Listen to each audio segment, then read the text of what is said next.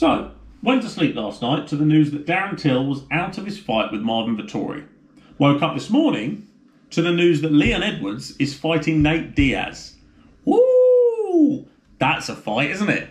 So, Leon Edwards, obviously, we just saw a few weekends ago against Belal Muhammad. The fight ended in an eye poke. Prior to that, Leon Edwards had sat on the shelf for God knows how long.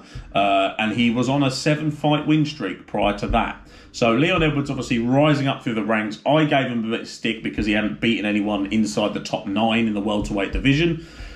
Fast forward to now. I guess he has now because Vicente Luque's moved up to number 6. So, I'll give him that. But now we're going to see him take on Nate Diaz. And this is interesting for a few reasons, because there's no doubt in my mind that Leon Edwards could have had the Wonderboy fight.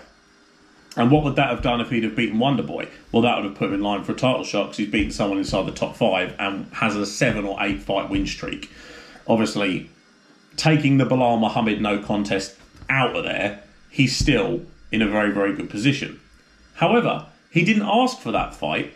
And he didn't get a fight with anyone inside the top 5. He got a fight against Nathan Diaz, who is currently unranked in the welterweight division. So, this is a risky one for Leon Edwards, because if he wins, he still hasn't beaten anyone inside the top 9. Obviously, Vicente Luque aside, but he was outside of the top 10 when he beat him.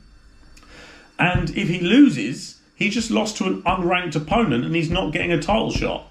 And Nate Diaz is notoriously difficult to beat.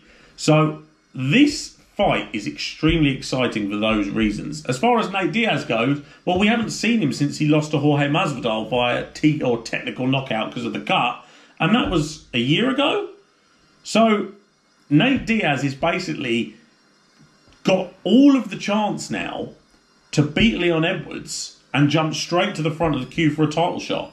Whereas Leon Edwards is putting it all on the line, which you've got to respect, really.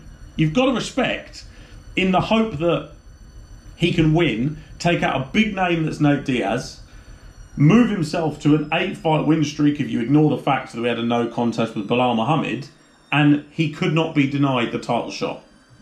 But if he loses, Nate Diaz has jumped right to the front of the queue by beating Leon Edwards.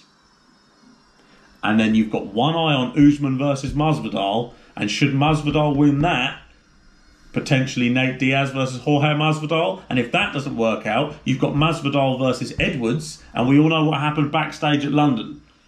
So as far as the welterweight division goes, I think it's my favourite.